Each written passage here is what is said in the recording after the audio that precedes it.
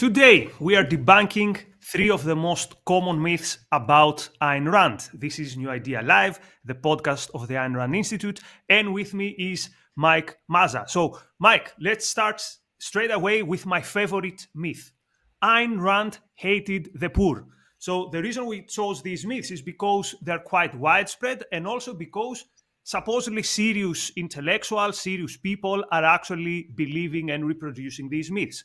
So here's how the leading British intellectual, George Monbiot, characterized Ayn Rand's ideas a few years ago. Quote, for Ayn Rand, quote, "The poor deserve to die and the rich deserve unmediated power." Get that? The poor deserve to die, the rich deserve unmediated power. I remember a couple of years ago on Twitter, someone reproduced this myth, Ayn Rand hated the poor. So I gave them this challenge.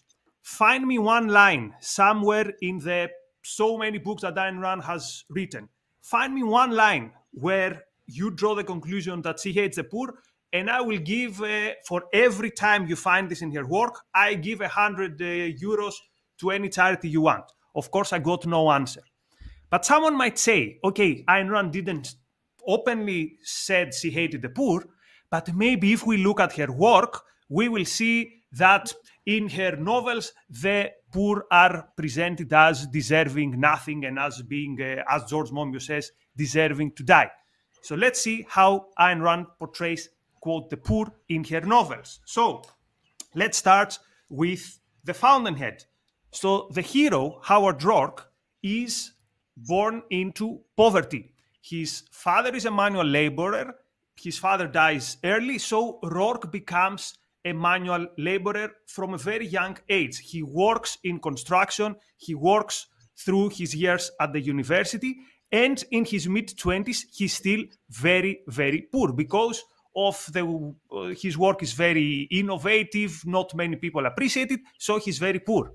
And at some point, he chooses to go and work in a quarry, again, one of the most difficult manual labors. He leaves behind architecture for some period because he prefers doing an honest job that will keep him, though relatively poor, rather than compromise his principles. So already here, if for the biggest part of the novel, the hero is poor, we should question this idea that Ayn Rand hated the poor.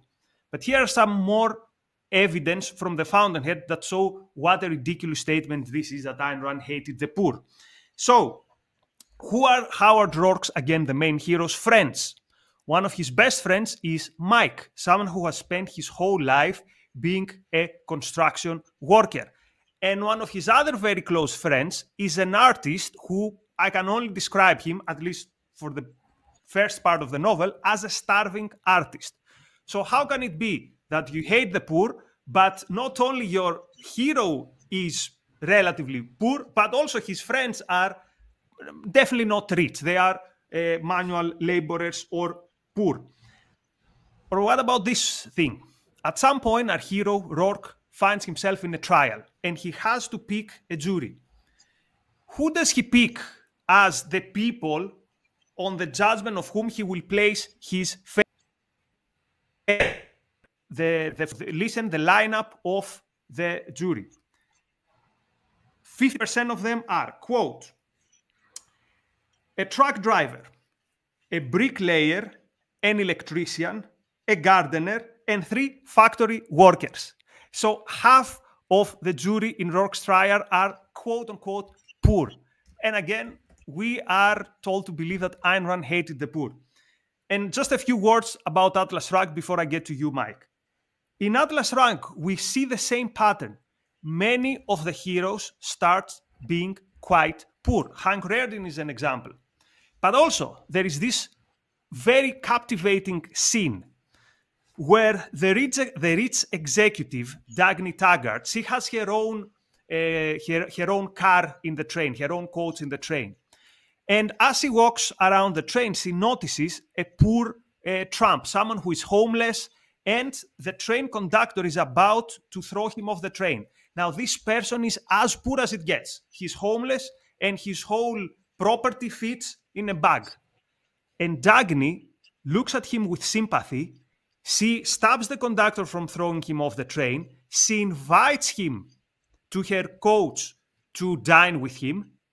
And she tells him, look, tell me your story, what happened. And she listens with respect because she sees that this guy has dignity, that this guy is someone who wants to work, but just the way things are, for some reasons, he ended up poor. And actually, within some hours, she gives him a job. So looking in the novels, not only I don't see any evidence that Ayn Rand, quote, hated the poor, I see evidence to the contrary, Mike. And I think, Nikos, it's worth pointing out, too, that for part of her life, Rand herself was poor. So she was an immigrant from Russia, came over with almost nothing, and didn't make it as a writer until later in life. So the plausibility of the charge is, I think, non-existent. I mean, you kind of tallied rich, poor characters in the novels. As we'll talk about in the next smear, most of the villains, or many of the villains, are actually rich. And in the novels, the poor are depicted as good or neutral, sometimes as victims. So the charge really isn't concerned with what's true. I mean, the reason to go into these facts isn't so much to show that it's false, but to just show that if you really wanted to form an opinion on Rand and her view of wealth, her view of social hierarchies or whatever, you couldn't plausibly think that this was true. So it's just a classic smear, and the reason to go into all these different examples and the different facts is not to show that it's false, because it's a charge made without any attempt to justify itself. It's to show that what's going on is that this is just a smear. This is just a slander against her, to intimidate people away from taking her seriously.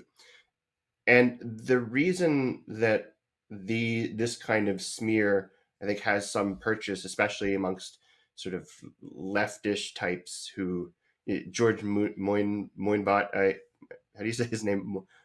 George Monbiot.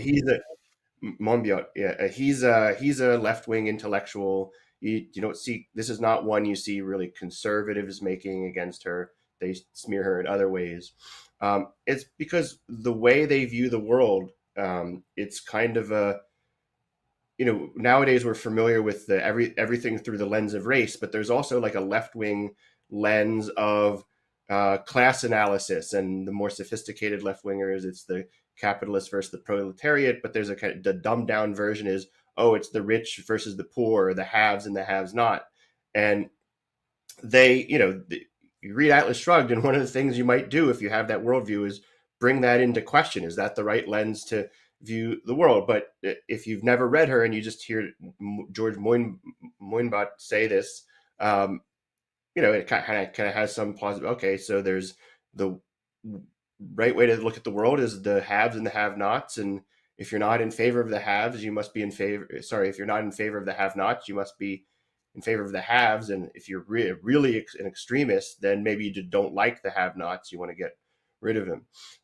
And she rejects this class-based analysis of society, whether it's the sophisticated or pseudo-sophisticated Marxist version or the dumbed-down have-nots, haves version. What she cares about is whether or not somebody is ambitious and has productive ability.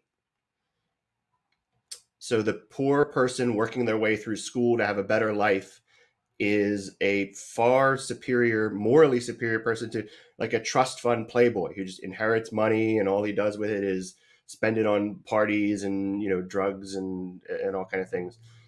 That kind of person's contemptible. They're rich. And the poor person that I just described is praiseworthy. In her novels, we see many characters who are currently like this. There's there's manual laborers towards the end. I'm trying not to spoil the story. There's manual laborers towards the end of Atlas Shrugged who say about I don't want to just be a truck driver or whatever. I want to do X, Y, Z in the future. Those people she has a very high opinion of, and many of her heroes start life like that. Now, there's one spot in which she does, or there's one sequence in her novels in which some people who are poor are portrayed in a negative light, and that's the scene that takes place in what's called Starnesville. And yeah. The residents at Starnesville is a kind of former factory town. There's no work. There's no reason to stay in Starnesville. There's nothing productive going on there. And there's a sort of remnant population that just lives there, and they're not concerned that they could move somewhere else and have a better life. They're just kind of in a downward spiral with no ambition to make their lives better. And it's that makes them that part of their character is why she portrays them negatively. Not that they're poor, but that they're poor and just don't care and don't want to do anything about it. And there's other characters that are, well, not exactly developed, but mentioned.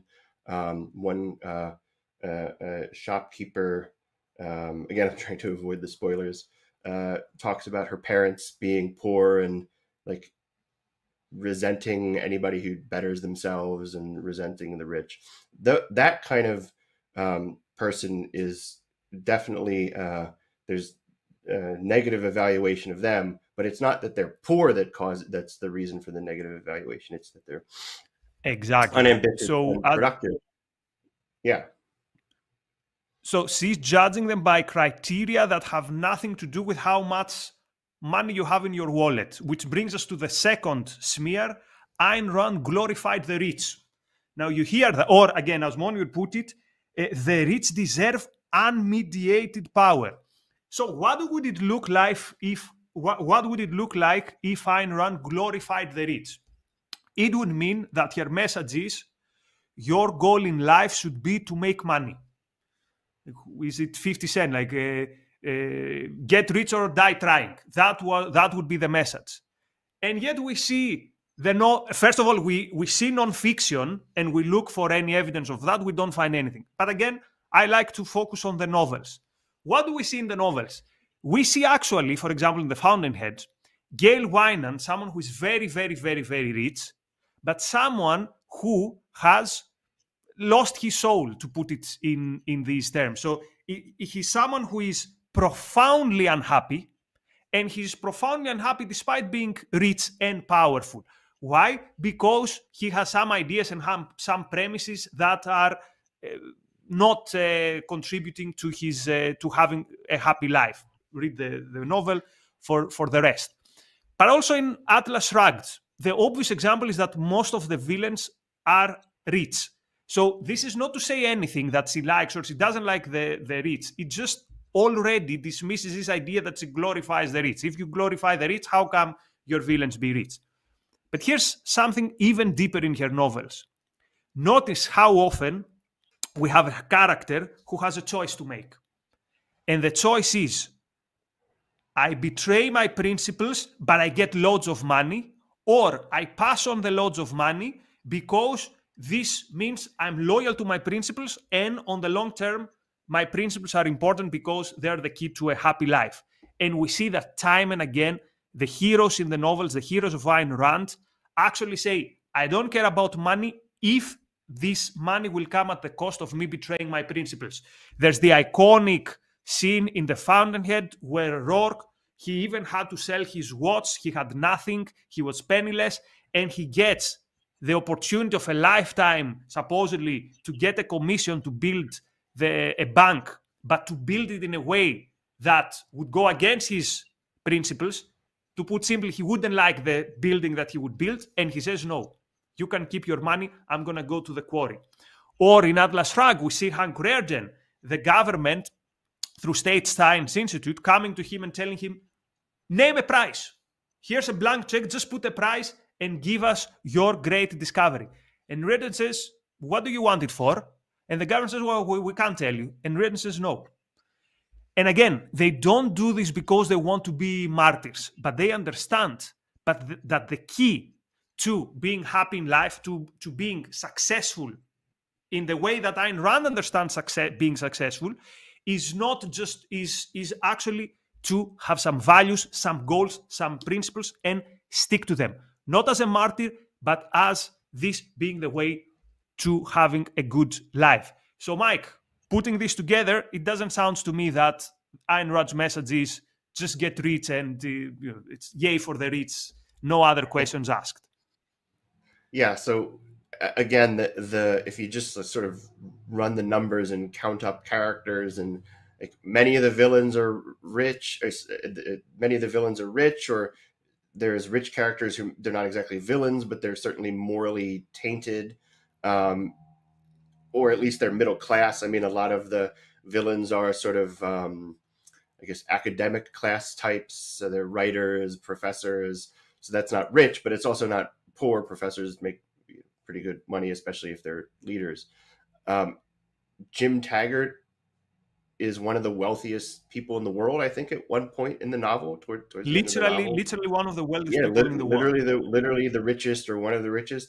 Now he gets his money through scheming and corruption and deception and theft, and so that's morally relevant for Rand. The character Orrin Boyle is a sort of kind of sometimes a foil for Reardon. Reardon is a rich steel magnate who gets his wealth through innovation and creativity. Orrin Boyle is a steel magnate who gets his money through political favors and pull. So again, the reason to go into that is not so much to show that the charge isn't true, because again, it's a charge that's made without any attempt to justify itself. It's that this is another just a classic smear. Is there's this perspective on the world, the haves, the have-nots, the rich versus the poor, that the smear sort of parasites off and then uses to make itself sound plausible. What Rand really is praising is wealth creation or value achievement, not the mere having or acquisition of wealth, but the creation of it. And because from her perspective, I mean, wealth could be acquired through immoral means. An accomplished thief, or a character like Orrin Boyle who uses political favors to get wealth. And those are not creative acts. Those are looting in the language of the novel. So what she's praising is the creation of wealth. And not all wealth creation is going to make you rich in the dollars and cents terms. I mean, think of knowledge production. So somebody like the physicist Richard Feynman, or just a materials scientist who does theory nowadays, or like a logician or something. These people producing knowledge, making discoveries, they're very often, or more often than not wealthy. They're professor, low six-figure salary. That's not a rich person. It's not poor. But knowledge production is real achievement. Discovering something new about the world is a real achievement, and it's often not. And you're not rewarded with dollars. So what she's praising is productive achievement, and the productive creation of material wealth is a very important part of life. And one of the reasons it takes such center stage in her fiction and nonfiction is that almost nobody praises that. You get people who praise knowledge production, but to actually create material values that are valuable for millions of people, and then benefiting from that yourself, that's not something that anyone ever praises. So if you have the sort of rich versus poor false view of the world, and then you see Rand praising material production, that just looks to you like, well, yeah, she's praising the rich, because you don't have the difference between creation and acquisition. And so I think that's what's going on here. And I could easily imagine Ayn Rand praising, let's say, a plumber or a cleaner, because They take pride in their work and they put their mind on how can I do this work better? How can I put my mind on making this work, Right. this like changing, let's say, the environment around me in a way that it becomes closer to what my values are. And my values would be, let's say, a clean environment, a clean building or something like that. So it doesn't matter whether you want to study nuclear physics or whether you want to become something which some people might think it's less fancy or luxurious. For Rand, what matters is, do you put your mind on it? Is it something that you find valuable? And do you do, like, it's as people call it, like, do an honest day of work or something like that. Mm. Shall we proceed to the third myth? So today's going to be a short episode because these myths are so easy to debunk that we're probably going to finish before even half an hour. So the third myth is Ayn Rand died penniless and she relied on social security. So this has two parts. One is she died penniless, which is like, haha, you die penniless. And also, look, the hypocrisy, the person who was talking to you about free markets and all that stuff and egoism ended up relying to the state because otherwise she would die probably on the streets. So let's see where to start with this. So first of all, the died penniless thing is, again, it's arbitrary because there is no record or there is nothing that these people can say, this is why I'm saying that Ayn Rand died penniless. Although sometimes they do the circular argument. She got Social Security, therefore it probably meant she was penniless. So let's look at some numbers. During her lifetime, Ayn Rand, we know, was a best-selling author. This means that Atlas Shrugged and The Fountainhead sold millions. Now, think, let's say you get $50 for every book sold and you sell millions. I mean, it's probably easy to understand that probably you're not going to be penniless. Even in her non-fiction, The Virtue of Selfishness, while Rand was still alive, sold hundreds of thousands. Therefore, how can you should doubt this idea that she died penniless. But someone could say, okay, there are many people who get rich and then they lose their money. But from what we know about Ayn Rand, she didn't live a life of excesses and parties and extravagance. So where's the evidence that she died penniless? Or think about it differently.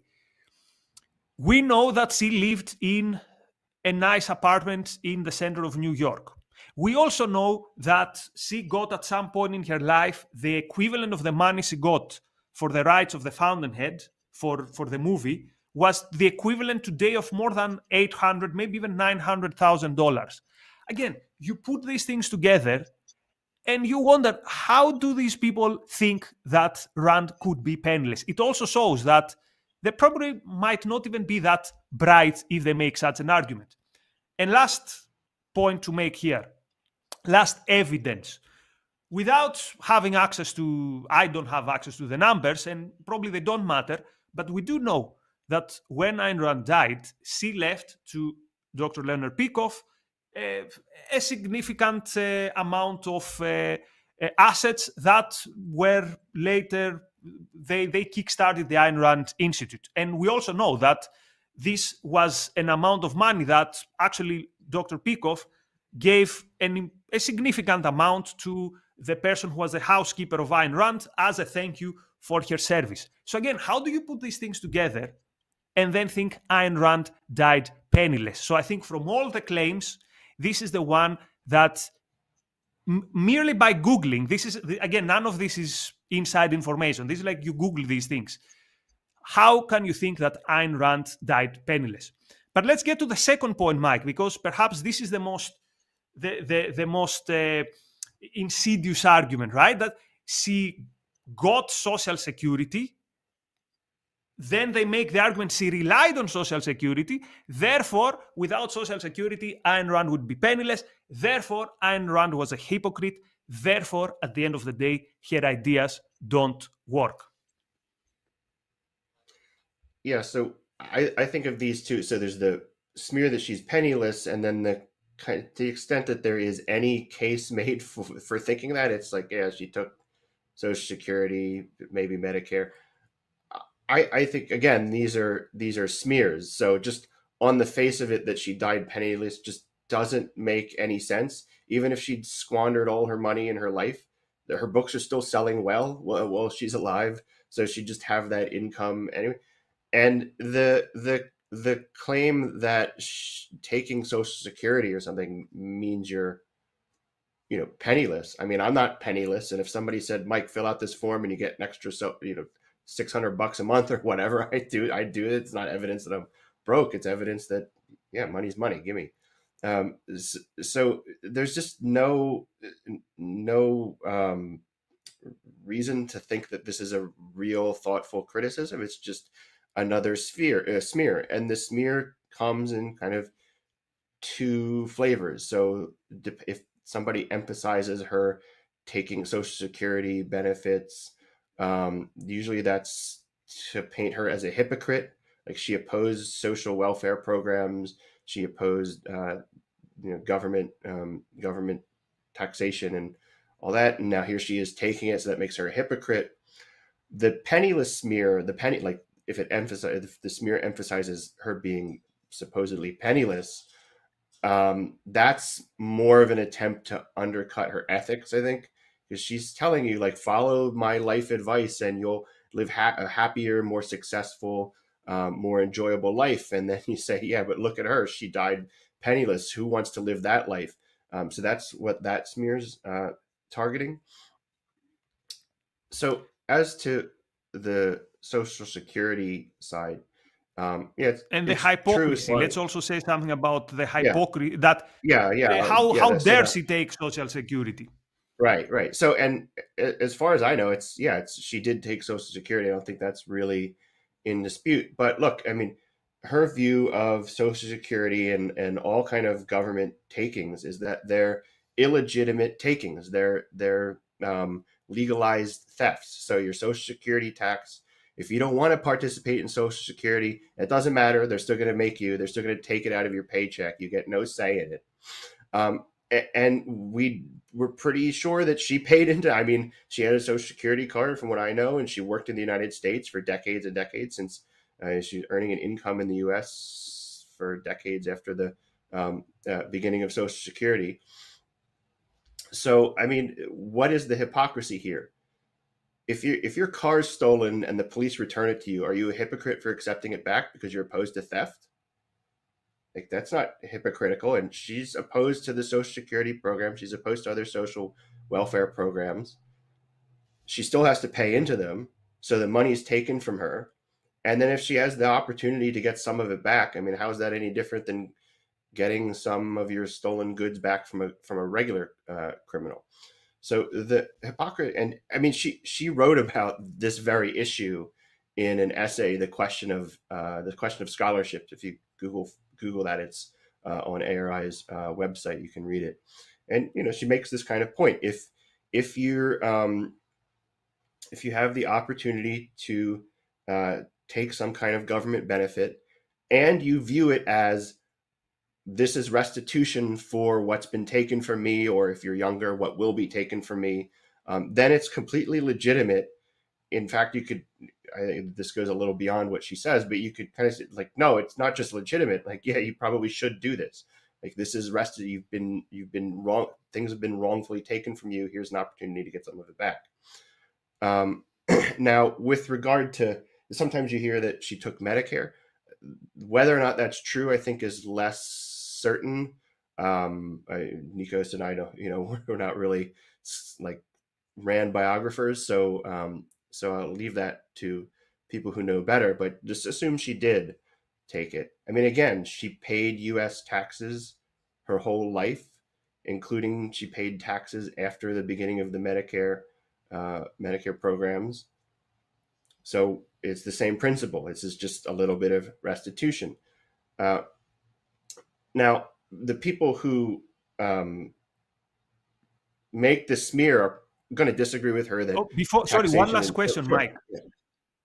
Am I right that she writes the question of scholarships years before the whole issue of whether she will get Social Security arises. Because someone might say, oh, that was a rationalization. But I'm Yeah. Okay. Good. Yeah. 99.99% that she raised this way before. So this is a principle that she already explained and that she already had. So because someone might say, oh, this is convenient. No.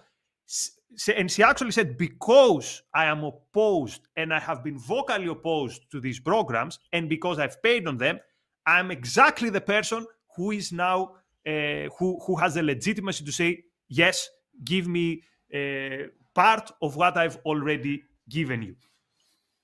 Yeah, so I don't know know offhand the exact date that it was published, but it was published in one of her periodicals, and my understanding is that whenever she started taking Social Security was after she stopped publishing her periodicals. So it would have, at the very least, been a few years before, if not a decade or more before.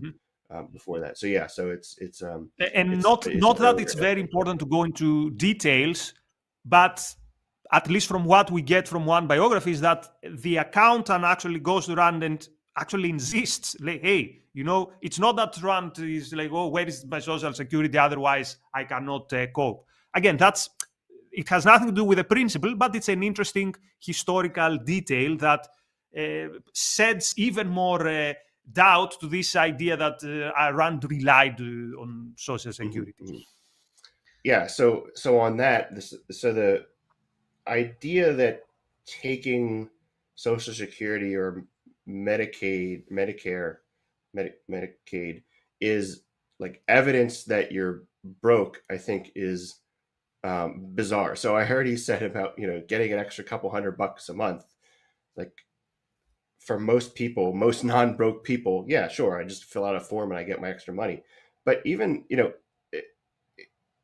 on the Medicare issue, I mean, any person, I don't know, in middle age or older is probably aware that elderly people are concerned about end of life care and being able to afford it. And even wealthy people are concerned with it. Like, I personally know somebody who entered assisted living with a net worth approaching 7 figures, who lived long enough that they're out of money.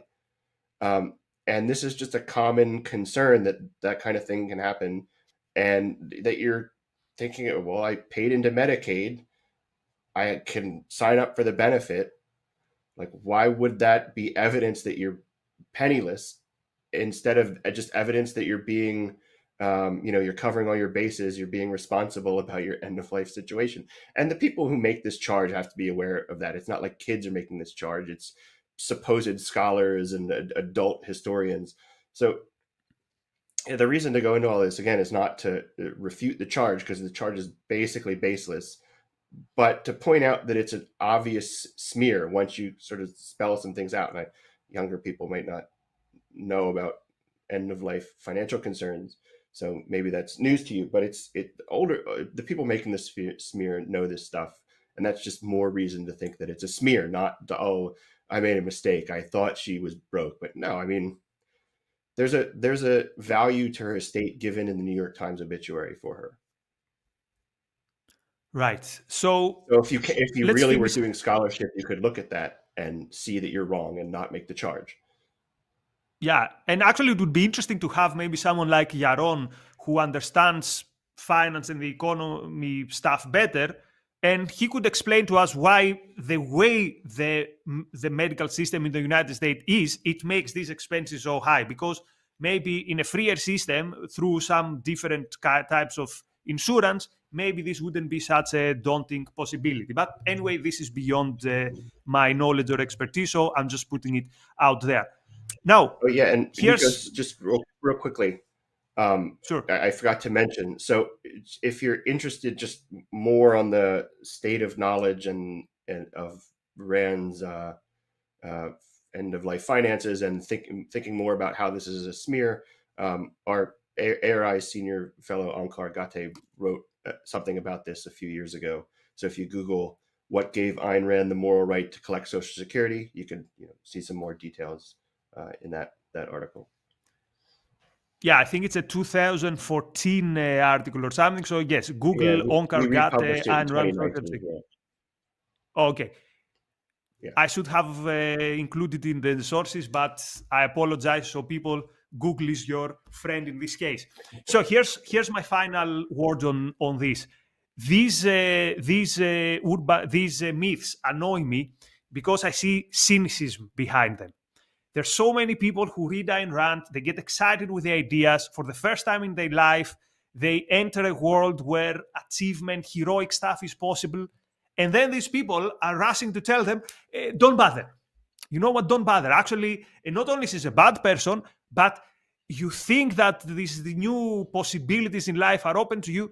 Actually, what is open to you is tragedy, bankruptcy, dying alone, and things like that. So this is what I really find insidious here. There is this cynicism that tells you, don't bother. Idealism doesn't lead anywhere. Ideas don't lead anywhere.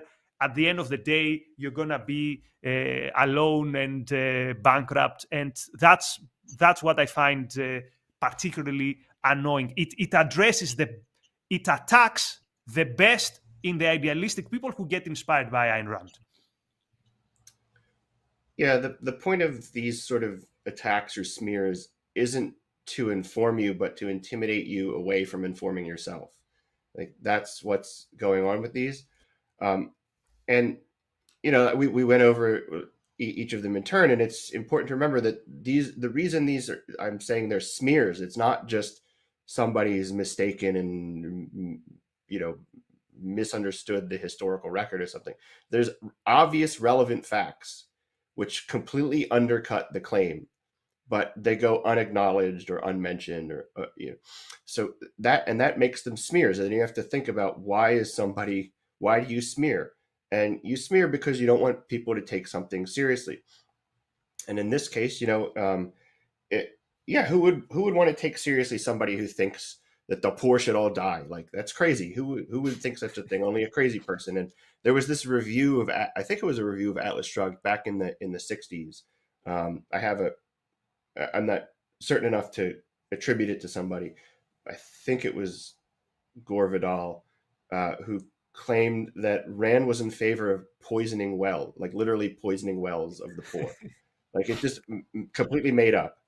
I hope that's right. If I'm misremembering, apologies to the memory of Gore Vidal. But like that kind of thing is, yeah. So if you think somebody really believes that, why would you bother with their book? Like, that's crazy. And that's the effect they're looking for. Don't read it, because if more people read it, then you can't just smear. You have to actually address, and you have to say, yeah, I don't think it's good for you to pursue your own happiness, which Rand thinks it's good for you to pursue your own happiness. So actually confront what she says. So she's, they're saying, look, she advocates a whole way of life. It led her to misery. It led her to hate people and want them to die and all. So don't bother learning her philosophies. It's important to recognize these things as smears, especially like if you're just getting curious about Ayn Rand, just maybe you're reading The Fountainhead or Atlas Shrugged, just kind of getting the lay of the land. You're gonna, especially if you're like, I don't know, 17, 18, 19, young, you're gonna encounter someone who's older than you who tries to do this to you. It's just gonna happen. And I mean, two things. One is, yeah, it's a smear, so don't let it stop you from reading her. But the other thing is, yeah, now you know something about that person. They don't care about what's good for you. They care about bullying you away from reading things. So that tells you something too. So don't let people get away with that. I mean, even you don't necessarily have to call them out, but register that maybe you shouldn't take this person seriously anymore. If that's their attitude towards ideas. That's a good rule. Life. That's a good rule. When someone says something which is so obviously wrong, not only wrong, obviously a lie on a topic that you should be suspicious and take with a pinch of salt what they say in other topics, because they lose legitimacy. So if you are telling me that you are a serious intellectual and your line is that Ayn Rand thinks the poor deserve to die, then I'm not saying that necessarily everything else you say is wrong, but I'm going to put everything you say under some serious doubt. Yeah, anyway, some people kind of just like say things they've heard. Like I had when I was reading Rand in high school, like I had teachers say that, and like were they like really sinisterly like with extreme malice trying to smear? No, probably more like they didn't know what they were talking about and they were just repeating something they heard. But that's interesting to know too. So you just say things, you don't care whether or not they're true. Like that's, I guess that's less of a sin than being actively malicious, but it's still like I learned not to take those teachers seriously anymore. So and I was Also, right. good lesson for us, Mike, right? We should hold ourselves to higher standards. Like, let's not talk about things that we don't know. Like, people, you're not going to hear me talk about, I don't know, like Kant's philosophy. I don't know about that stuff. So let's be more careful on things that we don't know so that then we don't end up sounding like these people. So at least in your daily life, you see people who talk about things that at least they try to have a good grasp on. That's why, again, different people discuss different topics. So let's keep this relatively short. Don't pontificate on things you don't understand is a good rule to follow. Yeah. That's the final takeaway. So I like this episode being relatively short so people can share it. Again, whenever you hear someone saying these myths, again, it is worth, if don't go out of your way, like don't put yourself in a difficult situation, but now we have all the ammunition to show these people that these are just smears. So if you appreciate today's episode, obviously subscribe, like, share, particularly on this one because we address these things that are we've been hearing for ages. So also, if you have other topics you want us to cover, already I saw on Twitter some people suggesting other myths that you want us to address in the future, or other scenes from the novels that are controversial or people have misunderstandings about. Drop us an email at newideal@aynrand.org.